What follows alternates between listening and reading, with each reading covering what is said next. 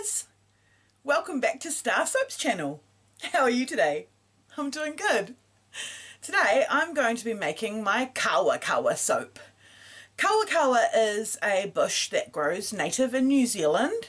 It is also known as the Maori pepper plant. You can boil it in tea and drink the tea, and it's very good for digestion and for your stomach if you have ailments. You can make a cream with it, a Kawakawa balm that you can rub on, and it is really good for dry skin and for eczema and issues like that. I also make Kawakawa balm, and you can use it in a variety of ways medically. That is something that's been known by the Maori people for many years, that it is just a wonderful plant. So what I do is I dry the Kawakawa leaves and grind them up, and then I've put them inside the soap. I've also infused Kawakawa leaves into the oil that I make the soap from, and yeah, I also top it with kowhai seeds because kowhai trees are also native to New Zealand. So this is a real Kiwiana soap. Hi guys, welcome back to StarrSoap's channel. How are you today? I'm doing good. Thank you for sticking around and hanging in there through all these delays. It has been a very trying couple of years, not just for us, I'm sure. Today we are going to be making Kawakawa soap. That's right, my Kawakawa soap and Kawakawa balm are some of the most popular things I make, and I can never keep them in stock. So today we're going to remake the Kawakawa StarrSoap. So come along with me, those of you that have hung in, thank you, and I'll show you how I make it. Squee! Okay, so first things first, we add our cooled lye water to our cooled oils, as we've done many times before. Always straining our lye water just to make sure we catch any yucky bits. Now we're going to bring it to emulsification. Everything is below 30 degrees Celsius, or at a nice sort of cool room temperature for soap making. This way I can control trace a little better, which just means I can kind of control how quickly the soap gets thick. And if you're a soap maker, you understand that that's not always the case. There are many variables. You could be adding a clay, and that might thicken your soap. You might add a certain fragrance oil, and that might disagree, and it might thicken your soap. Or worse, make it go all chunky and seize it completely. But what you learn as a soap maker as you go along is how to attempt to control the soap trace, and if you can't, you learn how to act quickly and think on your feet. So ultimately, good lessons to learn. I'm separating the soap out into different portions here simply to colour it. The big jug in front of you in the middle has ground Kawakawa leaves with green oxide, and I also have some more green oxide mixed up. I have some gold mica mixed up there, and of course our white titanium dioxide, which simply makes it a lovely white, and that stands out so well against the other colours in the final swirl. So I'm going to go ahead and mix everything up, and then it'll be time to pour it all in the mould.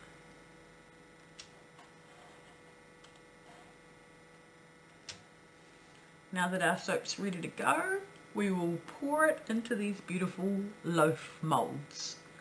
Each mould produces 9 bars of soap, and I think they are a really good shape and size to hold in your hand, and they last for a good amount of time as well.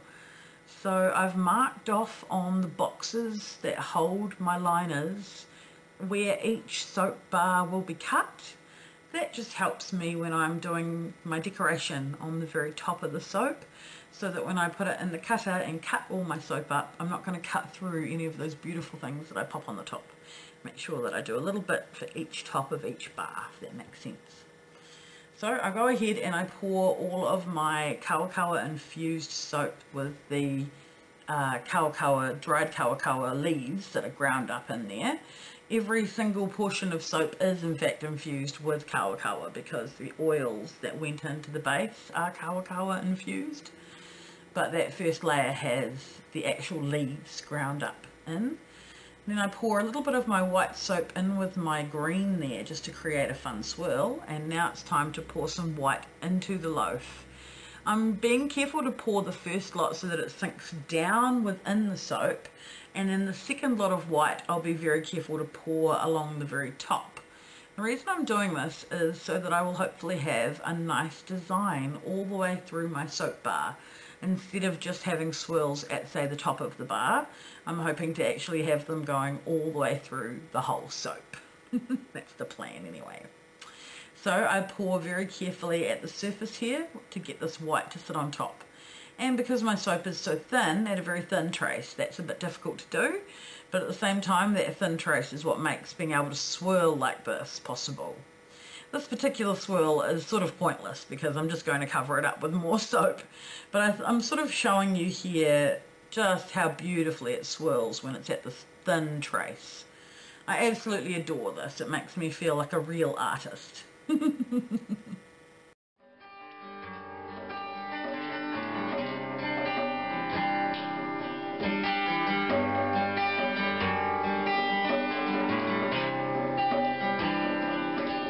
She's a winner,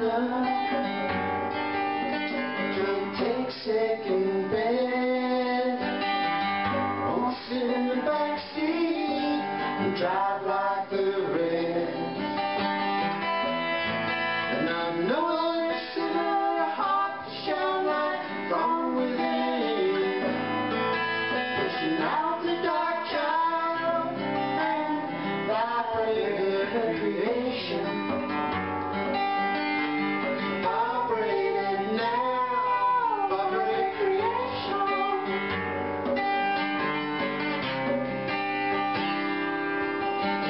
Country boy, naive at his best, looking out for himself, didn't care for the rest. But I know that what he gives, he gets back just the same. Fighting for right, he will vibrate his creation.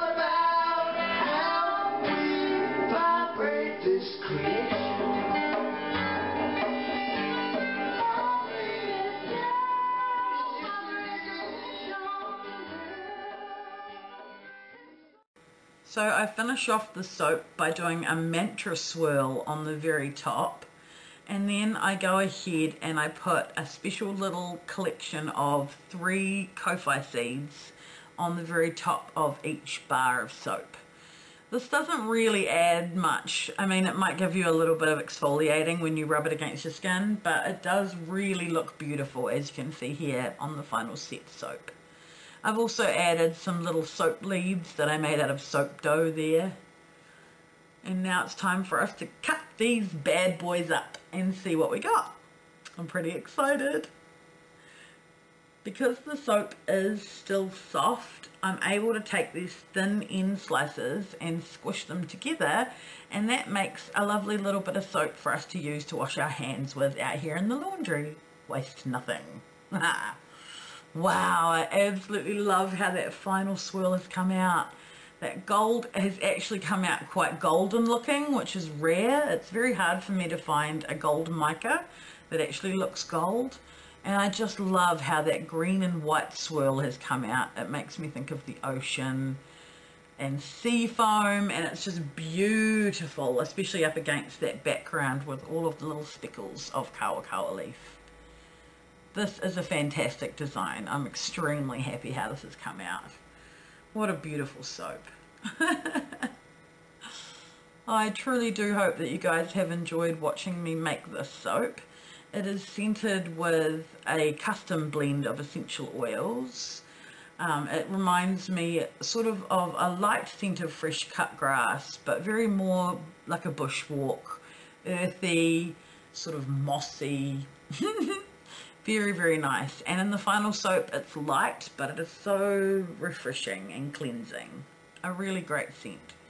So I love that, and it seems to complement the Kawakawa, as it is sort of a native vibe, that the bush, going bush. It makes you feel, you know, I feel connected to the spirit of our land here in Aotearoa.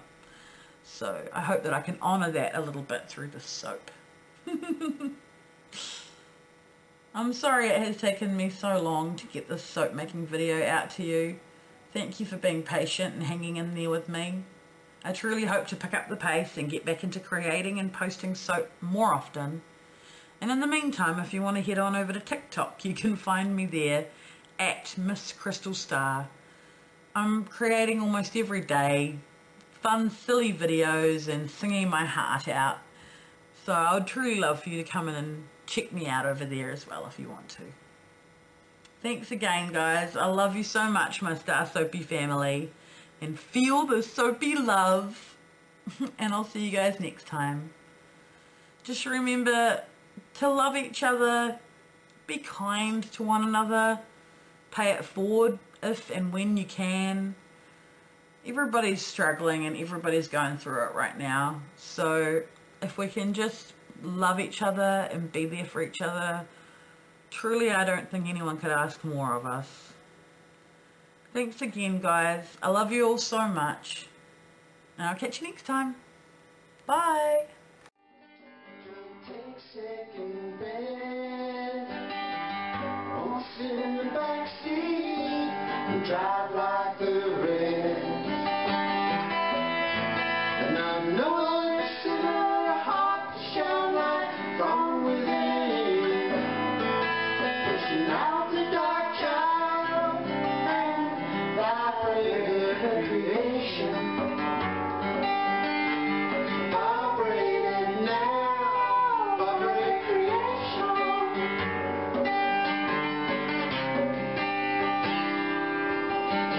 Country boy, naive at his best, looking out for himself, didn't care for the rest. But I know that what he gives, he gets back just the same. By divine right, he will vibrate his creation.